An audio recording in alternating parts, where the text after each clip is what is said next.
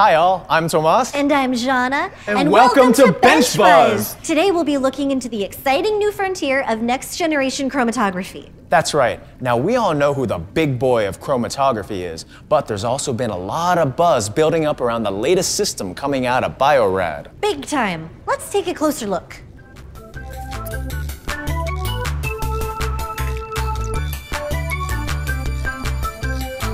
Even though both these systems are just hitting the market, we were lucky enough to get a sneak peek.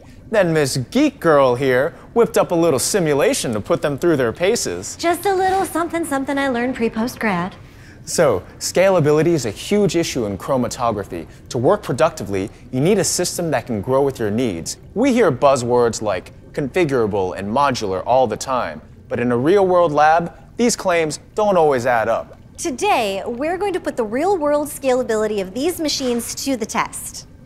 Hey, Tomas, how about we make this a little more interesting? Oh, I know where this is going. Those are betting words. Bingo! Now, since I created the simulation, you get to pick which of these systems you think will come out on top. Loser cleans out all the old samples from the cold room.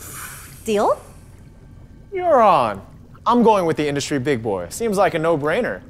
All right, so both systems start off with a pump, an injector, and a single wave detector. Let's try upgrading to a multi-wavelength detector. So far, so good. Then a buffer blending valve. Hey, wait, I don't have one of those. Oh, bummer. Okay, then we add an inlet valve. Getting interesting.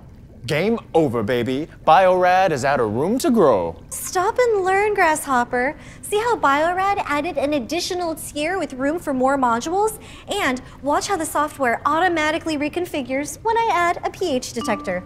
Now that's scaling. That was a lucky break.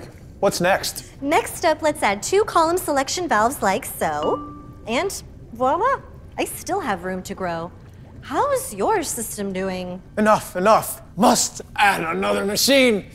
No more budget. Go be rad, go be rad. Oh, Tomas! So you don't catch a chill cleaning out those old samples. Next generation chromatography is coming soon. Now you know the score.